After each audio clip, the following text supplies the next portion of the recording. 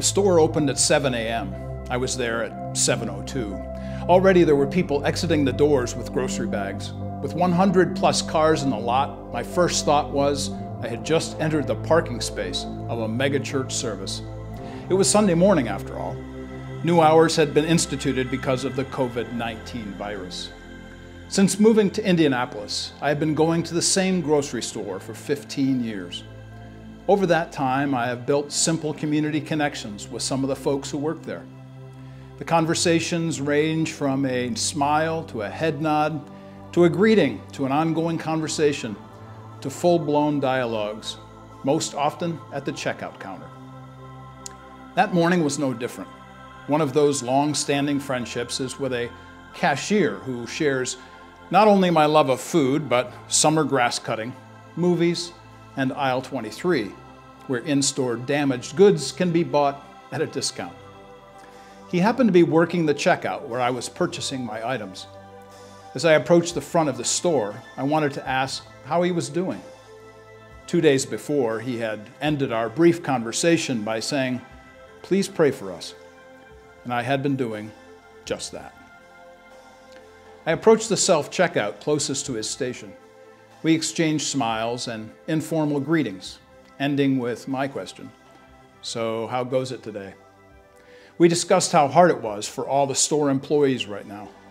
We talked about how he was holding up under the physical, emotional strain of his job.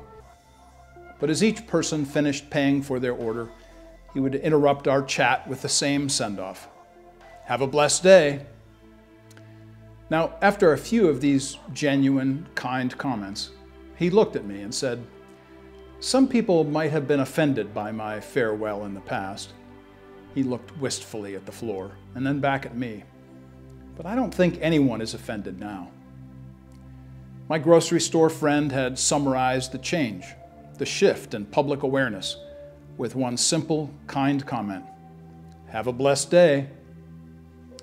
Perhaps like me, you have been shopping at the same grocery store for years. Perhaps you have been greeting workers at your retailer. Perhaps those connections have become acquaintances. And perhaps it is time to say to your grocer, "Thank you for your hard work during these difficult days." Tell them you are praying for them. Give them encouragement. Honor their labor.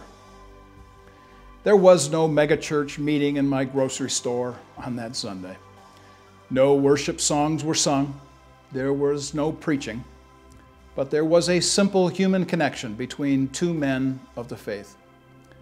We exchanged our final words for that store visit.